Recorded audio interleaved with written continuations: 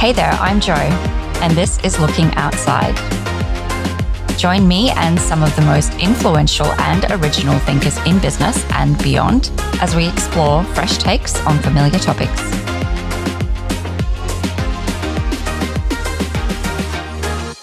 Hi everyone, welcome back again to Looking Outside. This is the second podcast we're doing inside of the Dubai Future Forum, reflections on what it's like to be a futurist and how you can bring great talent into the field and leverage all of the amazing work that's happening.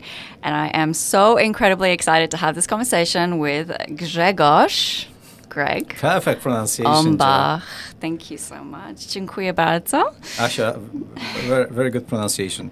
Thank you so much. So as you can probably tell, Grzegorz is Polish, so am I. And Asha sounds also Polish. Yes, it's definitely Polish. And Not many people call me why that. Why you are doing it in English then? Oh, well, because it's spelled ASIA. Ah, here you are. Okay. And I had battles with that. So, Greg, Grzegorz, tell us a little about yourself.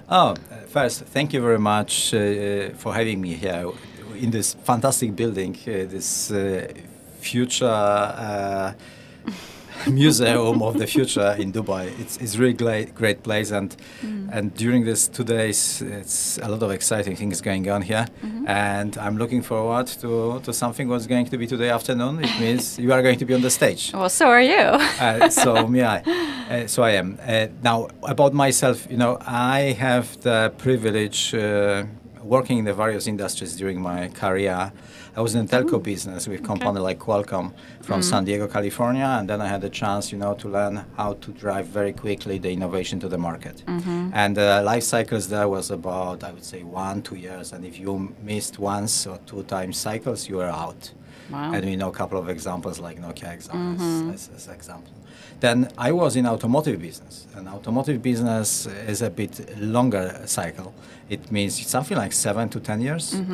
And also a lot of disruptions happening in this area over the last, I would say, 10 years or so, where we see it really, and where we see how much change in area of automotive, not only from the product perspective, but from the global supply chain perspective. And suddenly we see with the new technologies like electrification, the newcomers into the market. I'm not mentioning Tesla because the Tesla is a disruptor for itself, but also, for example, BYD from China, or you see Neos from China, or you see Lucid Air or Lucid from US, and Rivians from US, and many more. Therefore, suddenly the new brands are coming and changing the industry. And now I am in the aerospace industry. And aerospace industry, you would say, okay, why it's so exciting? And if you think about the cycle in the aerospace industry, it's about 30 to 50 years. Wow. Therefore, telco 2 years, auto about 10, and here 4 or 5 times longer. It's incredible. Right. But in this industry, in the aerospace industry, huge changes are in front of us.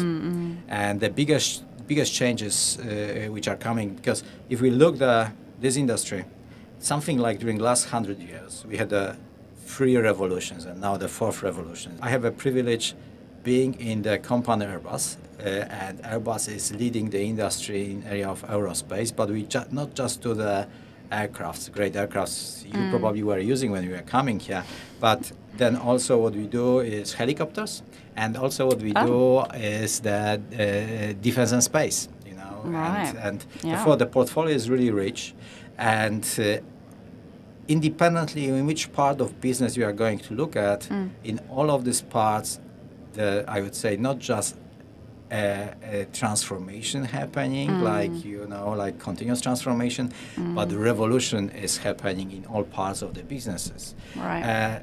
And in the role which I am now at Airbus, I am privileged driving disruptive research and technology, and as I say always, it's probably the best title I have ever in my career.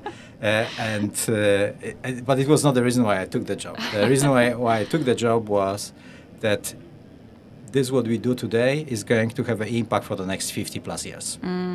Yeah, well, definitely, especially with the life cycle that you were explaining there. Oh, yeah. So you're kind of going, extending the duration of the impact that you can have through the industries that you're working in. I can't even think of something that is longer than 30, 40 years. I mean, maybe government and infrastructure. Yeah. So that could be your next. It is. I think it's comparable to infrastructure. Infrastructure sometimes even shorter than aerospace. Right. Yeah. If you just look recently, the last Boeing 747, which was something like 50 years in production, Right. we just stopped alive in the production, but still flying. Therefore, those aircrafts, once you certify them, Yes. and bring them into the market, then they are flying. At least the average life, it's about more than 20, 22 years, but it goes beyond, and then you can see them for something like 30, 40 years in the air. Yeah? Wow.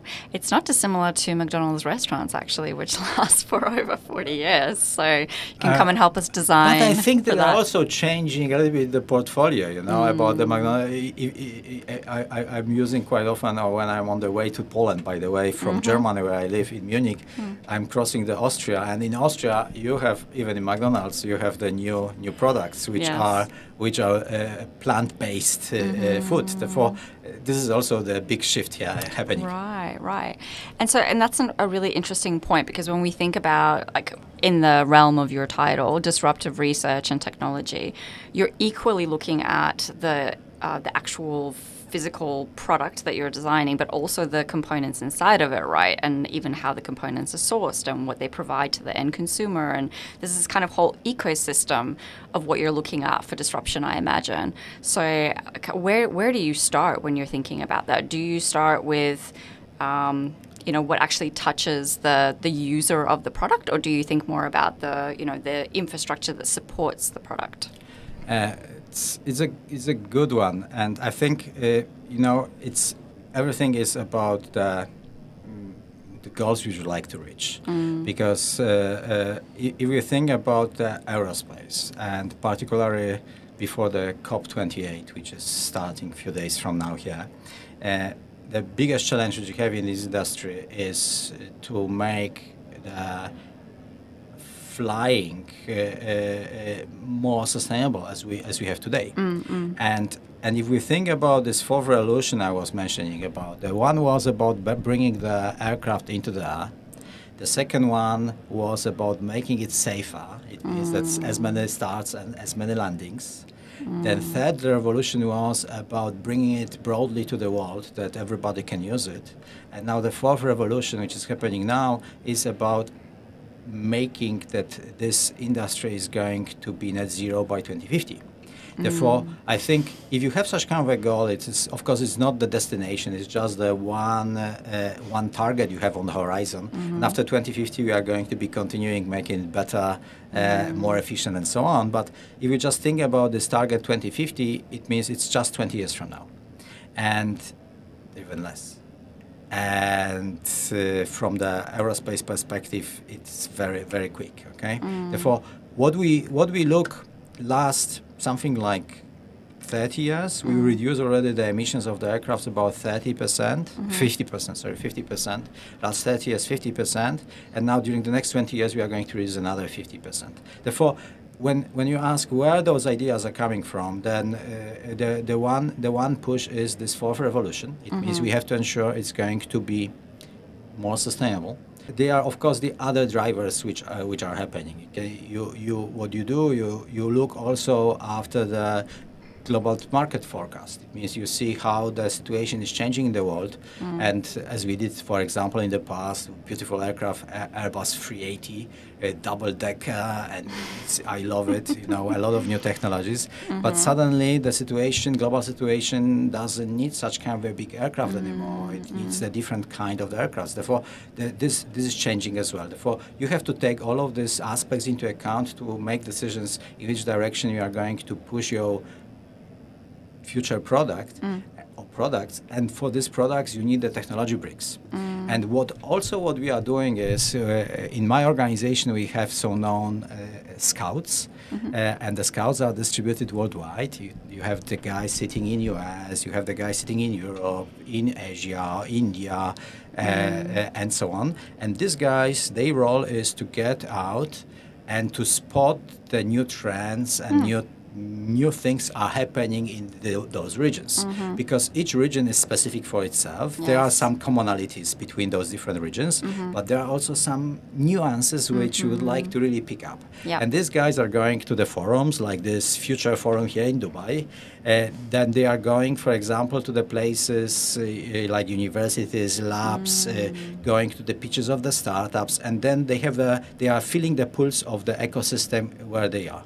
And then they are bringing those informations back to our organization, and with this data we can predict a bit better what are the current trends from our perspective, which are important for us, which you have to take into account by making decisions about the next projects. Yeah, that's incredible. And it's very similar to something that we've got, or that we're setting up, I should say, at McDonald's called signal scanners. So we want these people to go and be proactively scanning the environment and bring that back into the business. And what we're doing is really kind of leveraging the people who are just naturally passionate about foresight and futures and are just naturally doing this. Are you finding those people as well that are just natural advocates for the future, or are they tasked with this? And the job has to fit to the profile. Okay, so for these jobs, we have people which are really very open, which they don't have to be the deepest engineers in the core, but they have to have a good understanding about the ecosystem in which they are placed, and with this, they do this job for a couple of years, and then they are moving on, and the new coming in. We are driving it already for quite a while. And also what we are doing, which is a bit more crazier than just scouting, we have a part in our Central Research and Technology Department, which is in my organization as well. We have a part which we call Blue Sky Thinkers. Oh, okay? Can I be a part of that? That sounds amazing. You have already blue. Yeah, I am ready to go. You are already blue today. Therefore, the Blue Sky Thinkers, these guys are allowed to be a bit more crazier. It means they are thinking really about the things which are the moonshots, which can potentially come in the future and have a huge impact on Airbus. And I'll just give you one example. Because we are running something like 3, 4, 5 parallel projects on these blue sky things which potentially could pop up in the future. The one of them, which was, by the way, presented here yesterday as a technology, is about bringing the energy from the solar power plants which are on the geo-orbit and beam it to the Earth. We call it solar power beaming. Okay? Right, okay. And this solar power beaming, we looked into this technology as a potential solution to solve the problem with the solar or the energy on the Earth. It means on the one side you have if you put the solar on the Earth, then you have a 24/7 cycle. It means there's day, night, You have also clouds or no clouds, depends where you do it. But this is not the continuous energy flow. Now, if you would be able to put such kind of a solar power or solar plants into the geo-orbit, then you have a 24/7 sunshine, and then you are beaming it microwaves into the Earth, and you are picking it up.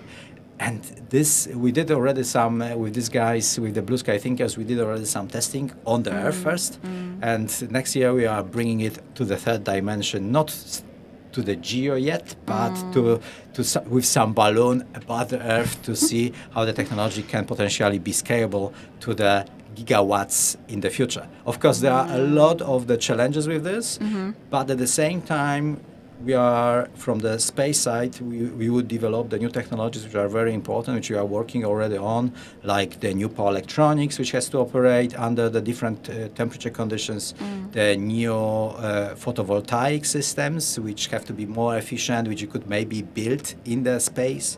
You have to develop, of course, the robotics, which you have to use in order to make it on the scale you would like to have. And then therefore, it's a combination of the different technology bricks and the vision we have for supporting as one of the potential solutions the energy on the Earth. I love that idea, though. And I think that's really important that you're both giving the space to come up with these blue sky ideas, blue sky thinking, and then really thinking through the practicalities of how do you execute that and commercialize that, essentially.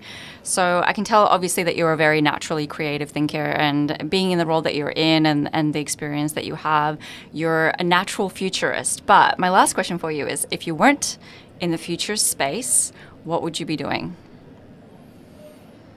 I would be sailing. Oh. I would be sailing all day long, because the sailing is a little bit like, discovering the new places. Okay. And you would never know what's going to happen on your road, therefore, or on your course. Therefore, you have to sometimes adjust it, change it. There is a wind or there's no wind, and so on. But definitely, I would be sailing around the world, and this is my plan, nevertheless, for future. For your retirement. Absolutely. Are you sailing for pleasure, or are you sailing to explore? I do both. It means the pleasure can be also exploration. Okay. Yes, it means I think that I would be not good at just pleasure. It has to be the action connected with this, because of the drive I have in myself and the energy as well. Therefore, it has to be combination of both. But of course, where I can explore, then there is a pleasure as well. Yeah, I think you can't get away from being a futurist, in other words. Amazing. Well, this was a really fun conversation, and hopefully will be a part 2 that I can bring you back on the show for. And we have so many things which we can talking about, because we haven't touched even on the hydrogen aircrafts which we are working on. My goodness. Or working on more automatization for the aircrafts, or working on other crazy things which we have in portfolio. I can imagine. Yeah, well, we're getting kicked out. Otherwise, I've already delayed them 5 minutes. I'm like, let us keep talking. This is so interesting. Maybe the next one we can do in Polish as well. Let's do it. Yeah. Dziękuję bardzo. Dziękuję ślicznie. Thank you very much. Thanks for listening. If you enjoyed this episode, please rate, review, or share the show, and I will see you next time. Until then, keep looking outside.